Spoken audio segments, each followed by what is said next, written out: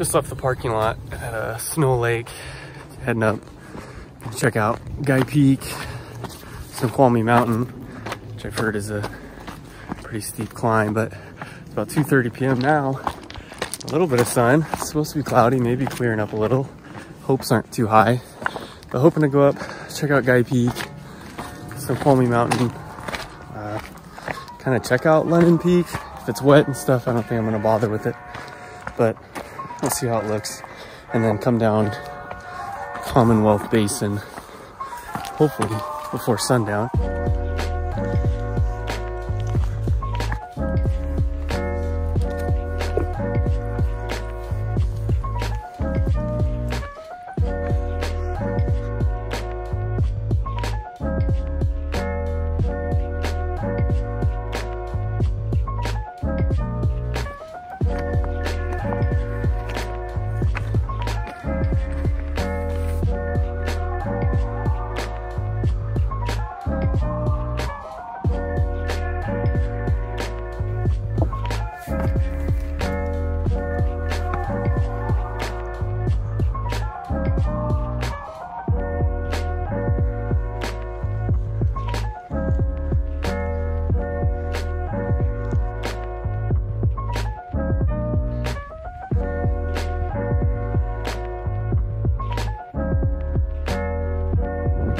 Made it up to summit of Guye Peak, or the easy summit, I guess.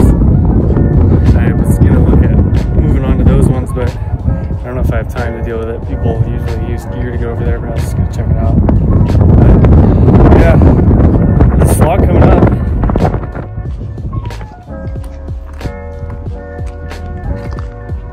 I decided to continue on to see what it's about.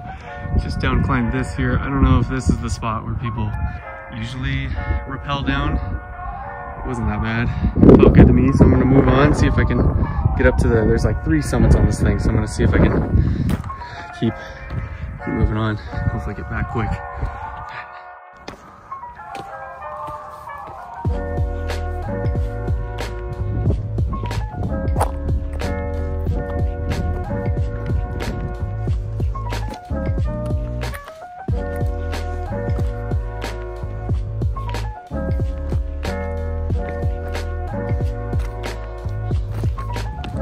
Made it over to the true summit of Guye Peak, the 3rd one, I guess. I didn't think it was that big of a deal.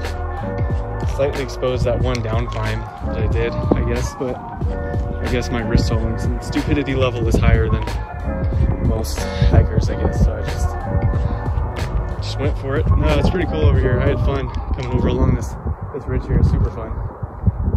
Yeah, I gotta go back now and then head up that beast. It's like 3:30 now, so I gotta get cooking. I'm gonna be out here in the dark.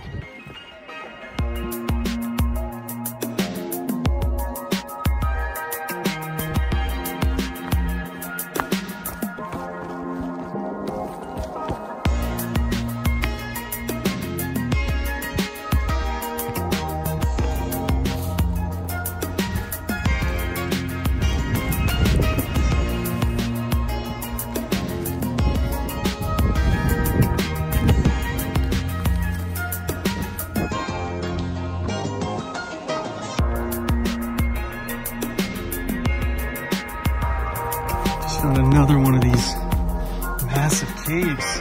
This is crazy up here. Never seen anything like this. You fill out your register here and you don't come back. At least we'll know who died. And you can just go down in this like hundreds of feet. People will rappel down. And oh my gosh, that was insane. I can't imagine.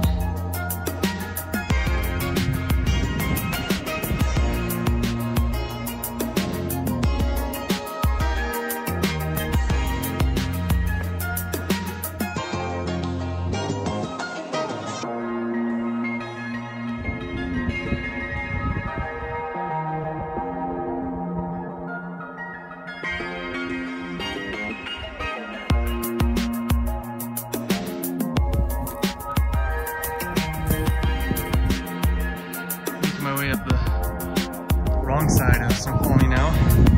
Just came from down this valley. There's this one here is Cave Ridge, and then Guye Peak is back there where I started.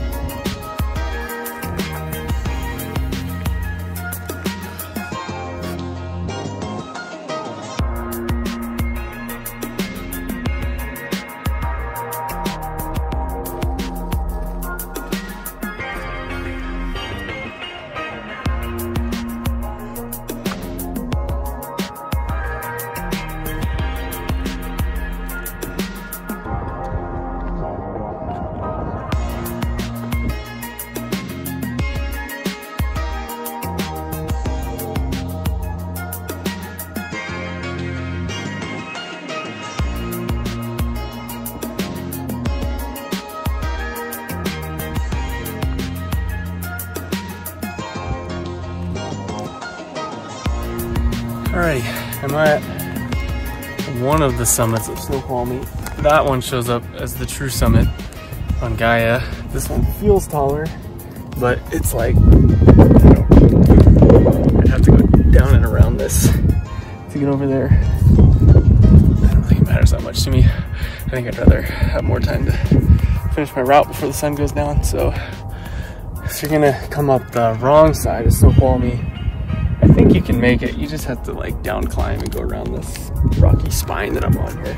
I got to definitely a high point on it, but it's not the, I don't think it's the actual summit.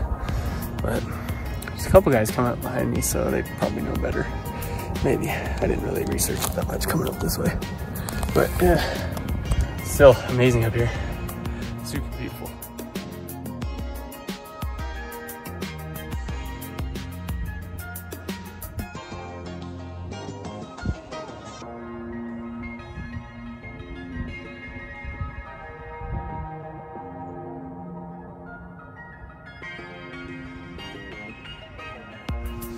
Well, I think I'm gonna change my plans, calling a little audible.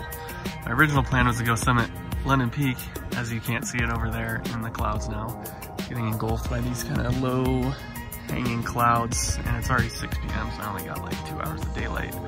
I don't know enough about that route to do it in the dark and potentially in the clouds and potentially in the dark. I don't feel like confident enough to do that. So that sucks. I would have connected that and then went down through Commonwealth Basin and came back to my car. But instead, I'm just gonna go back down this spine and down climb and find a way up to at least get to the true summit of Snoqualmie. So I'll be able to actually check that off the list. And then I'm gonna descend down the regular route where you can see right there. It goes right back down to Alpental. So yeah, that's the way it goes. You gotta be able to change your plans in the mountains. Weather conditions can change so rapidly, so oh well.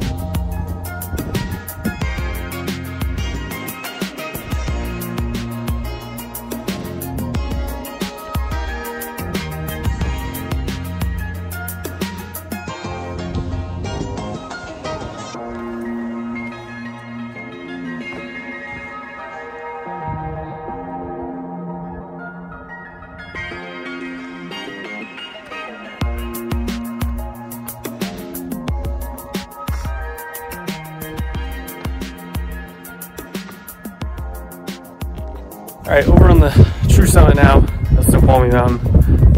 You can definitely get up from over there. You just kind of come down and around this west side of that gnarly spine. I actually met 2 guys over on the other side of it. They were like, I've never seen anybody come up this side before. Yeah, you can make it over here from there if you come up the other side. Yeah, it's pretty beautiful. Kind of bummed I'm not gonna do the rest of my route, but it's all right. I was able to come over here and see it. It's definitely a better view over here. I can see Snow Lake down there. Maybe I'll do a pan around and point out some things, but it's super cool up here. There's nobody up here on a Friday evening. I guess it's kind of late now. It's probably like 6:30-ish. But yeah, gorgeous, still gorgeous. Loving it. We'll spin around here. Got Wright Mountain, Gem Lakes in there, Snow Lake. And the clouds up here is Roosevelt, Caleton, Chair Peak, I think are all in there. Granite Mountain over here, Alpental is right down there, Snoqualmie Pass. Silver Peak and Tinkham are out there. I just found out that this is called Catchless Lake, as in catch less fish. I've been calling it Catchless Lake for many years now. That is incredible that I just decided to look that up for pronunciation. Catchless Lake, it's crazy. Mount Margaret's out here. Kind of see Rampart Ridge a little bit. Getting kind of towards Tianaways are up in there. High Box, this was that spiny ridge I was on.